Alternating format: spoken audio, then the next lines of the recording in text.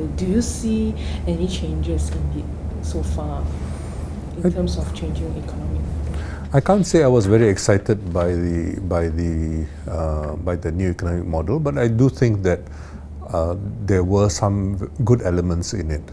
Okay, but as I've also emphasized, unfortunately, they remain very much on paper.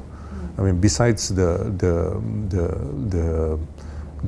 measures which I applaud, for example, of providing more for the lower income people, the minimum wage policy and the BRIM payments. I cannot say I'm terribly excited by the model as a whole, and I think it is profoundly fails to recognize.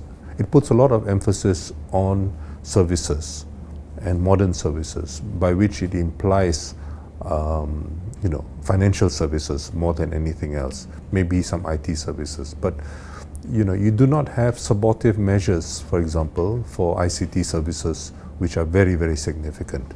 So some of the earlier efforts, for example, with the multimedia super corridor and so on and so forth, as inappropriate as some of those measures may have been, have not really been sustained. So we don't have a Hsinchu industrial park or anything comparable to that. We are neither here nor there.